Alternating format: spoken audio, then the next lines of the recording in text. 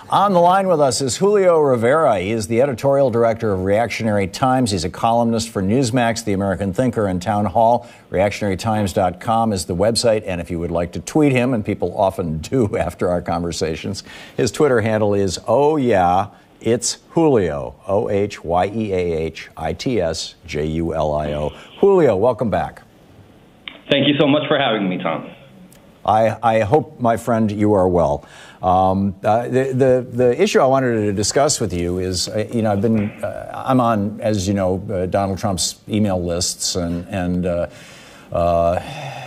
White House email lists and all this other stuff. And one of the messages that I've been getting periodically, it seems to happen about once a week, there'll be some rant about how, Bernie Sanders and the Democrats want to give free health care that you're paying for to those illegal immigrants who are sneaking into the country.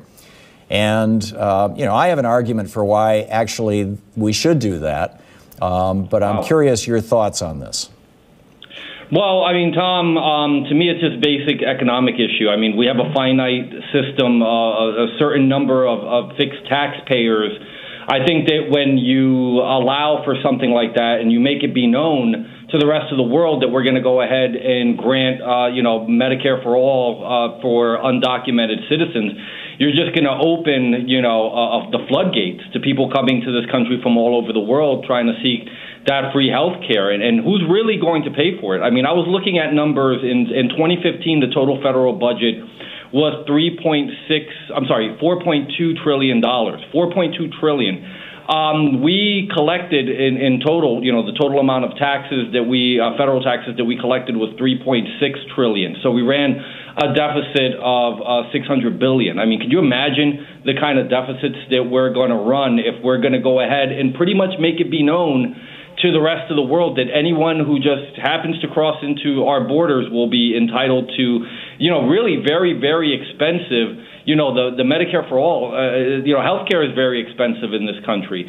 And, people coming in from different countries that haven't had the same level of healthcare up to the point where they enter, they haven't had the vaccinations, they may be carrying diseases. There was a big problem in the Minneapolis area when they accepted a whole bunch of Somali refugees back a few years ago, where I think it was somewhere around 85% of them were carrying this parasite that was very expensive to clear out of their body.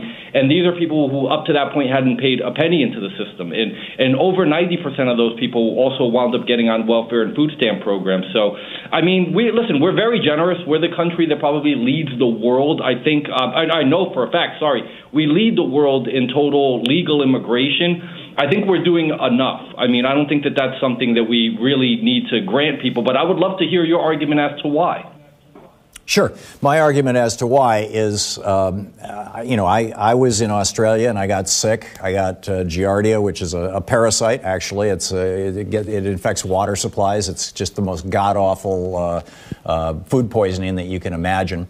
And they treated me for free. The total bill was $25, and that was for the medication that killed the parasite, and which I got down at the pharmacy down the street. But seeing the doctor cost me absolutely nothing.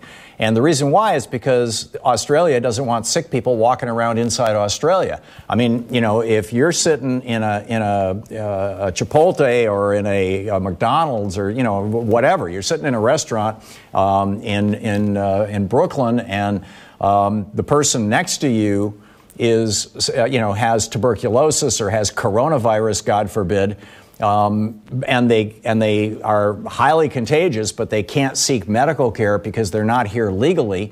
How do you think that's a good thing? Every other country in the world, I got sick in Germany once. I ended up in the hospital. I thought I wasn't sick. I thought I was having a heart attack. Cost me absolutely nothing, and that was for CAT scans and everything. I mean, it was just a major workup.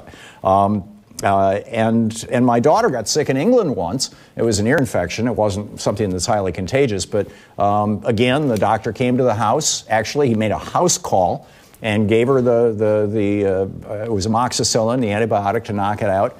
And there was no charge at all, because again, none of these countries want there to be sick people in their countries. It's a public health issue, Julio. Well, I mean, I understand what you're trying to say, but I think the bigger issue is the fact that, we're not securing our borders, and, we can potentially have people walk into this country that may be carrying these diseases, and they may spread them. And, God forbid we have an outbreak like they're having right now in China, where, you got thousands of people sick with this coronavirus, which they probably developed in a laboratory. Who knows? But I don't want to speculate on that. That's not the conversation that we're having. Ultimately, I think that the cost, you're talking about the cost in those other countries, it's a lot cheaper. Ever since, the further, left attempted to try this government health care system, with Obamacare, it seems that the cost of health care has only gone up in America, with the mandatory minimums, the so-called essential benefits and everything like that. It wound up costing people more in this country, which, that's actually kind of the opposite of what we want to create. Like right now, you're broadcasting from a university full of young people. Who are the people that really got hurt the worst in this government health care system that Barack Obama tried to institute? It was really young people, because young people no longer could just get catastrophic coverage for less than $100 a month. I had friends that were, about in their mid-20s paying $400 to $500 a month for, coverages, under the essential benefits that they would never use. I mean, I had a friend, he was a male, 25 years old. Why is he paying for mammograms and pap smears and gender reassignment surgery that he's never going to have, and paying $500 a month? It's not really fair to young people.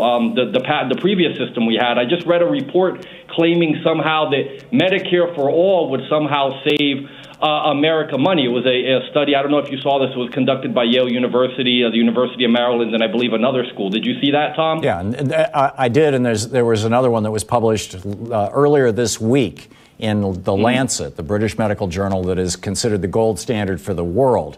And they did a year-long examination of Medicare for All in the United States, and they concluded that not only would it save us about $1 trillion a year, but it also would save 68,000 American lives every single year. That's what they say, but where have we heard this before, Tom? I mean, think about it. Didn't they say the same thing about Obamacare? Didn't they say that a family of four would save, what was it, like $3,500 according to Harvard University, Obamacare, $2,500 a year more? Obamacare, according to Harvard University, Obamacare is saving right now on the order of 20 to 25,000 lives a year. Because of Medicaid expansion, and Medicaid is, the government, a single-payer healthcare system.